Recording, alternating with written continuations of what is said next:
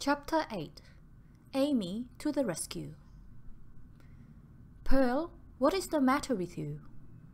This question was asked sharply by Mrs. Rawlinson, as she scrutinized her cousin's face with her quick eyes. Matter? Oh, nothing, answered Pearl, flushing under the examination. Nonsense, my dear. Haven't I known you from babyhood? And for you to sit there and tell me that you are in your usual equable state of mind is simply ridiculous. I haven't seen you for a week, not since the cherry party. You have not condescended to come to my house, and each time I have come to yours, I have been told that you were out, and, what is more, have had the door calmly shut in my face by that extremely impertinent boy of yours. Amy tells me she has met with the same fate. May I ask the reason of this strange behavior? Certainly, replied Pearl calmly. You may ask what you like, but I don't fancy the reply will enlighten you much. I was busy saying my prayers. Mrs. Rawlinson stared, as well she might, at this unexpected answer to her question. Pearl laughed nervously at the expression on her cousin's face. Oh, you need have no fear for the state of my brain, she replied. I have finished now. I prayed for the last time yesterday evening. Pearl, replied Mrs. Rawlinson gravely, as she rose and began fastening her cloak. I don't understand you in this flippant mood. I have never known you to joke about sacred subjects before, and I can't imagine what possesses you now. Your looks, too, have changed. You seem to have grown quite thin in a week. Your eyes are shining, and your cheeks have 2 red spots on them. What is the meaning of all this? Pearl looked impatiently at the clock, an action which, as she intended, was not lost on her cousin. You are going out, she said. Well, goodbye. We shall meet at the Prime Minister's ball tonight, I suppose, and then, dearest, you will have plenty of time, as you do not dance, to tell me what is troubling you. Pearl gave a sigh of relief as the door closed behind Mrs. Rawlinson. Oh, these relations, she ejaculated.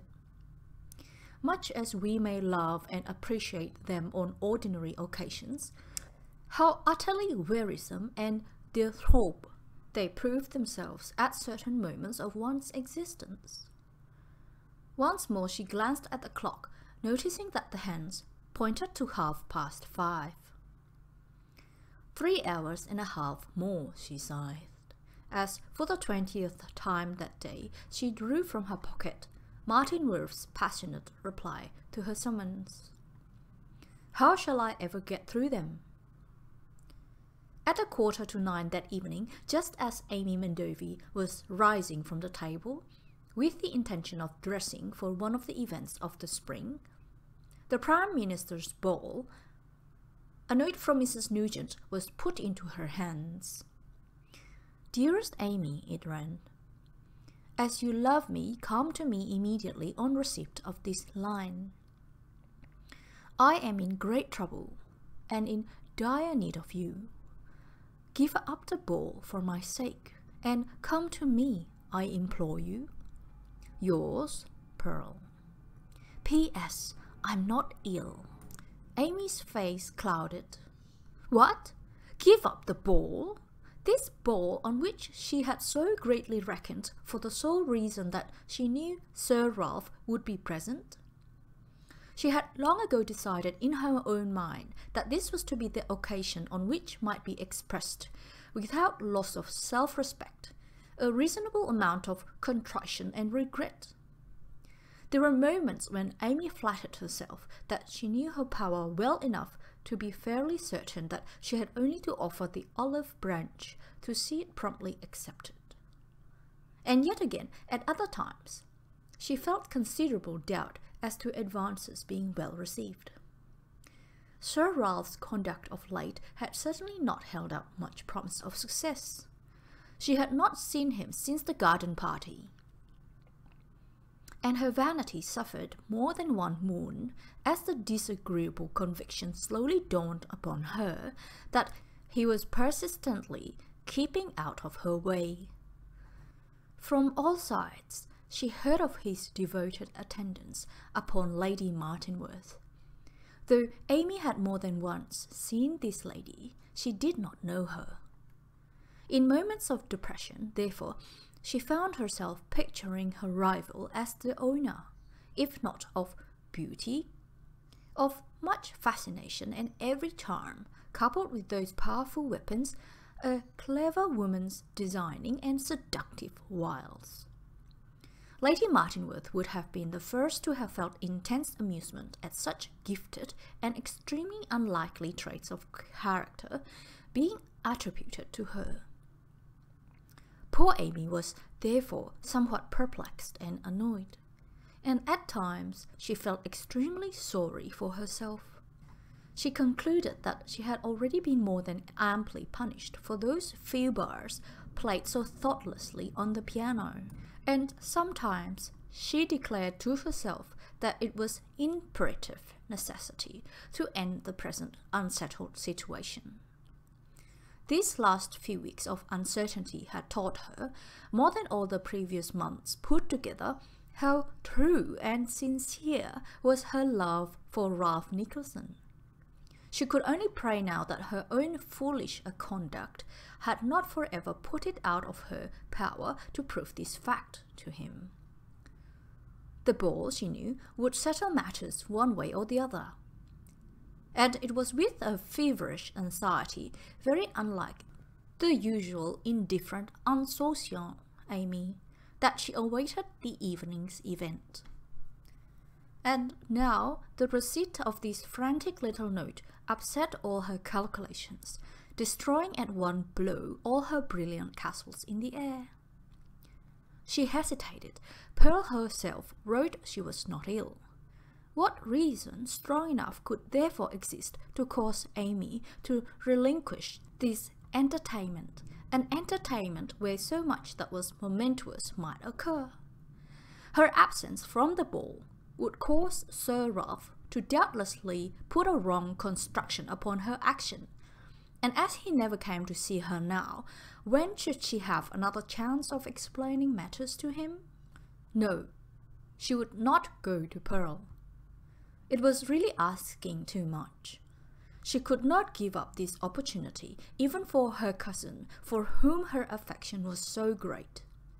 But the moment that Amy arrived at this determination, and as she read the note again, she realized that this was no childish whim on Pearl's part, that her presence, for some reason unknown, was necessary to her cousin, and such being the case, her own wishes, her own inclinations must certainly be ignored. There was a suspicion of tears in her eyes as, putting the note into her pocket, she rose from the table and looked across at her aunt. "Auntie," she said, "I'm sorry, but I can't go to the ball tonight. You and Uncle must go without me." "What's this nonsense?" growled Mr. Rawlinson. "What business have your aunt and I skipping about at balls? We are both too old to make fools of ourselves. Our object in going is simply to look after you, and if you choose to take a ridiculous whim into your head to stay at home, why, we stay at home too. That's all."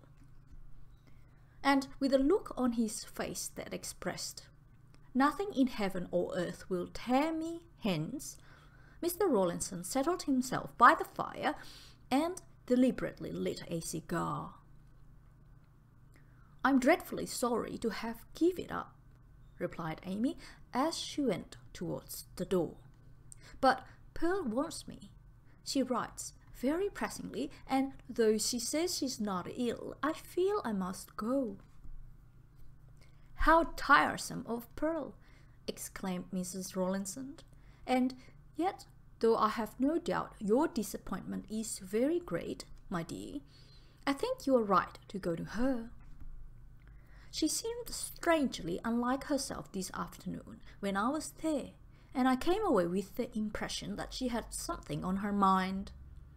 If that's the case, I should have thought the best person to help her would be myself. But I certainly have no intention of being huffy with the poor child. Life is too short for such silliness. Go and cheer her up, Amy, and if you are not back by 11, I shall know that you are spending the night there and will give orders that the maid is to take over your things.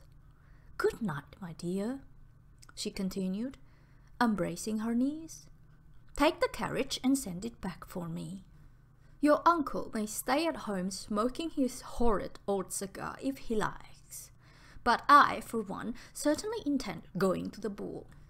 I should never look the dear Marquis and Marchioness in the face again if no member of the family were to put in an appearance tonight.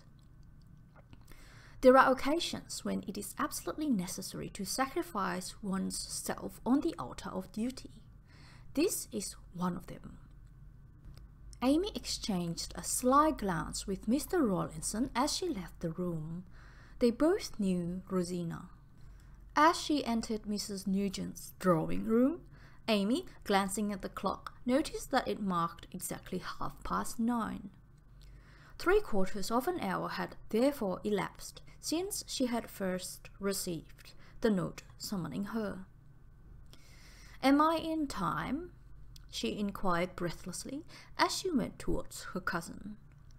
She did not know why she asked such a question, unless it was that the expectant look on Pearl's face seemed to call for it. Pearl was standing near the grand piano. She looked as if she had just risen from it, and her hand was pressed against her heart. Her tall figure was draped in a tea gown of white chiffon and of silver embroidery, and her face, framed in its masses of auburn hair, was almost as colourless as the gown. The grey eyes were the only features that moved in this countenance that seemed carved in stone. They were restless and sorrowful, almost despairing, and Amy stopped short in her approach as their glance fell upon her. Pearl, perceiving the look of frightened astonishment, turned away and said in a low voice, I thought when I heard the bell that it was someone else. But of course I at once remembered, Amy dear, that I had sent for you. It is good of you, very good of you, to give up the ball and to come to me." Amy went up to her cousin and put her arms round her. "Of course I came," she said. "You wrote that you were in need of me, and I see you were right. What is it, darling? Whom were you expecting when you heard the bell?" "Amy," Pearl said excitedly, clasping her tighter to her, "promise me that you will stay by me, close by me all the time, with your arms about me, as they are now. They are so strong, these arms of yours. I feel so safe with them around me. And with your honest eyes looking at me, Amy. You will stay and sleep with me tonight, will you not? You will not leave me a minute until... She hesitated. "No, Pearl, I will not leave you," answered Amy. "Of course I will stay the night, if you wish it. Come, let us sit on the sofa. I will keep my arms around you, and you shall tell me how I can help you. Come, darling, lay your head on my shoulder. So, and then tell me what is distressing you. What do you fear?" "No, no, Amy, I cannot. I dare not tell you. But you will see, you will understand shortly, very shortly, in a minute, 2 minutes. You will know, and then you will want to leave me. But you will not, you must not, Amy. Promise me you will not leave me. Whatever you may see, whatever you may hear, promise me you will stay tonight." Calm yourself, Pearl. I have already promised. Have I not come to be near you? Hark! There is the bell. The two women rose instinctively to their feet, with their arms around each other's waists, their eyes fixed upon the door. Amy had caught Pearl's excitement. She felt as if her nerves were strung on wires while waiting for the door to open. Her sense of hearing seemed intensified, as first she heard the front door open and close, then the slight sounds connected with an arrival, and lastly, the Japanese boy's shuffling gait, followed by the quick, firm footsteps of a man. It seemed a century to both women before the door finally opened. At length, however, the handle turned, and Lord Martinworth stood upon the threshold. He took one step forward. In his eyes was a glad light, and round his lips a smile. But he ventured no further into the room. His face changed as if by magic. He seemed rooted to the spot, his eyes resting on the two women with their terrified faces clasped in each other's arms. Perfect silence reigned in the room as the three stood motionless, staring into each other's eyes. Amy, half supporting Pearl, felt her form quivering in her arms, and observing the pallor of her face, feared she was about to lose consciousness. She led her cousin to the sofa, then went towards Martinworth. "Pardon me, Lord Martinworth," she said, bowing slightly. "I see my cousin is not in a fit state to go through the form of introduction. I am Miss Medovi, and I know who you are, for you were pointed out to me at the garden party. My cousin is not well, and she sent for me. I had just arrived when you came. Will you not sit down?" It was in a state of desperation that Amy made this commonplace request. If she had followed her inclinations, she would have shrieked aloud, "For God's sake, go! Don't you understand that every moment you are standing here is torture to this woman?" But Lord Martinworth did not seem to hear either the request or the words that preceded it. He remained motionless, like one paralyzed, staring at Pearl, who, with ashen face and closed eyes, was lying back on the sofa in a state of a semi-collapse. In that moment, he realized to the full all that she had experienced before, and since she had sent him the letter of summons. For the first time in his life, he understood through what a deadly conflict must pass a woman who by nature is virtuous and chaste, before she casts honor and purity and self-respect to the winds. Strange to say, he forgot himself, his own bitter humiliation and disappointment. He forgot the rapture he had felt on receiving her summons, and the despair and rage that had taken its place when his eyes first alighted on the shrinking form, sheltered in the girl's arms. He forgot all the varied, conflicting emotions that had taken possession of him since his entrance into Pearl's drawing room, and as his eyes remained fixed on the shame-stricken woman before him, he found himself thinking only of her. Once before, in this same room, when he had watched her weeping on that same sofa, he had partially divined what suffering this woman, whom he loved, and for whom at that moment he would gladly have given his life, was undergoing. But it was only now, seeing her before him, almost senseless with grief and shame, that the full magnitude of the torture she was enduring flashed upon him. He watched her there, breathing hard, without a trace of colour in her cheeks, and with her hands pressed against her heart, and his whole being went out in pity to her. And mingled with the pity was a feeling of admiration, almost of veneration.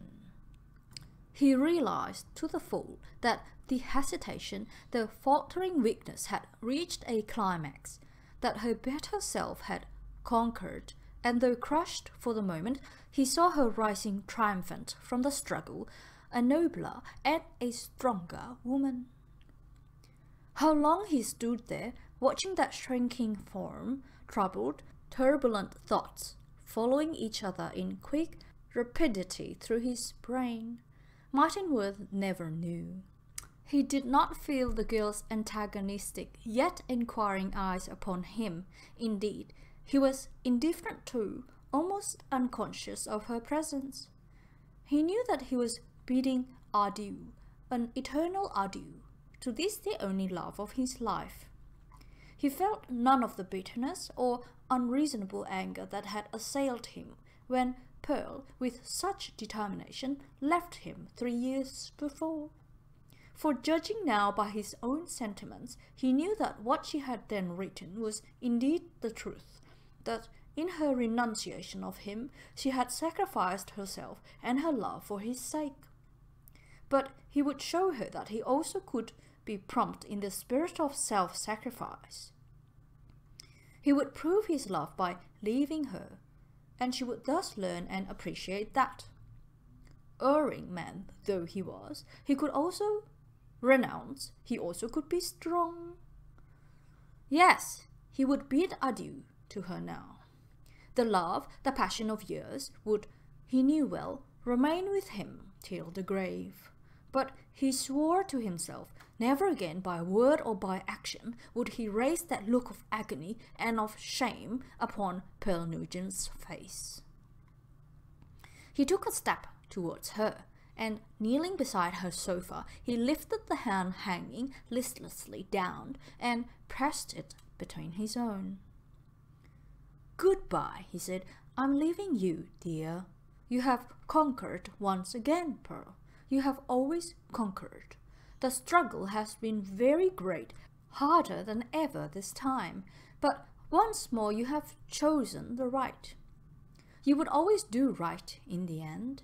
So, loving you as much as I venerate you, Pearl, I leave you, dear. From me you have nothing more to fear. I ask your forgiveness for the suffering I have caused you." And raising to his lips the hand which he still held, he kissed it once, twice, and waiting for no reply, looking neither to the right nor to the left, Lord Martinworth walked towards the door. Pearl Nugent half rose on her sofa. She watched with wide-open, miserable eyes, then let him go without a word. The hall door closed. For a long time, neither of the women spoke. Amy glanced once more at the clock and noticed that it wanted 10 minutes to 10.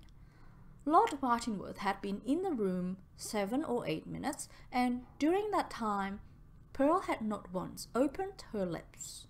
It was, nevertheless, Mrs. Nugent who, arousing herself, broke the silence. "You know now, Amy, why I wanted you," she said in a low, weak voice. "I thank God that you came, for you have saved me. You must not hate me, dear. I have been a very foolish, a very wicked woman. Perhaps I ought not to have sent for you, a girl, and yet, you have saved me, Amy."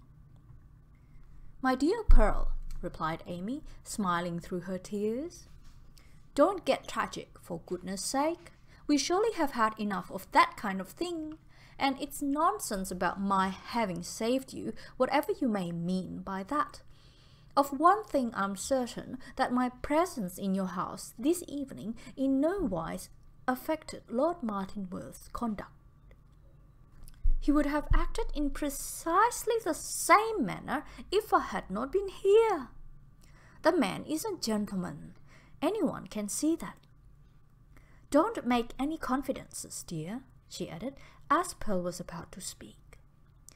"You are just in the mood to tell me all your secrets, and, believe me, you will only regret it later.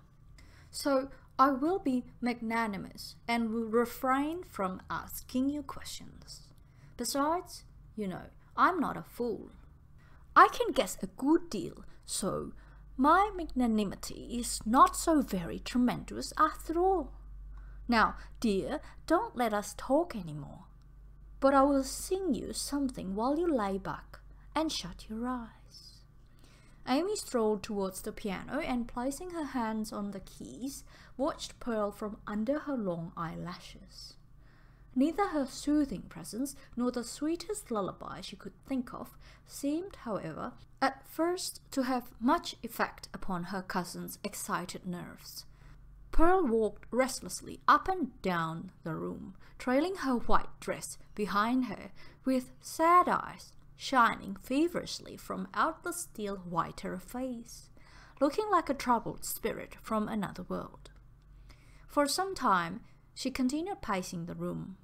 Then, as if struck with a sudden idea, she unlocked a drawer of her writing table, extracted from some hidden recess Martinworth's reply to her letter, read it deliberately through, tore it into 100 pieces, and cast it into the flames. She watched it burn until nothing but the blackened ashes remained. At length, with a sigh of exhaustion, she stretched herself once more on the sofa, and ere long Amy had the satisfaction of perceiving the eyelids droop and the weary and worn-out Pearl fall into a dreamless slumber. Amy continued playing low strains of music for some time longer. Then she rose noiselessly and seated herself near Pearl. For over an hour Amy sat silent and motionless, watching the sorrowful and beautiful face, on the cheeks of which traces of tears still remained. And as she watched, hardly daring to breathe for fear of rousing the sleeper, her thoughts dwelt on many matters connected with Pearl. The full details of the divorce had been studiously kept from her, but Amy would not have been a modern young lady if she had not been acquainted with a good deal more than her elders gave her the credit of knowing. She was perfectly aware that Pearl had run away from some man who had been mixed up in her case, and who had wanted to marry her, and though she had never heard his name, by the simple process of putting two and two together, it was not difficult to divine that the man concerned was Lord Martinworth. How he adores her, thought Amy. What a pity she did not marry him, instead of throwing him into the clutches of that awful woman. For, with the harshness of youth, it was thus that Miss M'Urfie designated Lord Martinworth's wife. Her imagination pictured that awful woman whirling in the giddy waltz with Sir Ralph Nicholson, while big tears of disappointment clouded her pretty eyes. She wondered if her act of self-sacrifice had been wasted, or the reverse. But even as she debated this question in her own mind, she recalled once more the look of triumphant anticipation on Martinworth's face as he entered the room that evening, contrasting so painfully with Pearl's expression of shame, her action of shrinking terror. The remembrance of these two faces at that portentous moment were imprinted vividly on her brain, and Amy knew that it was needless to doubt any longer. Her question was answered.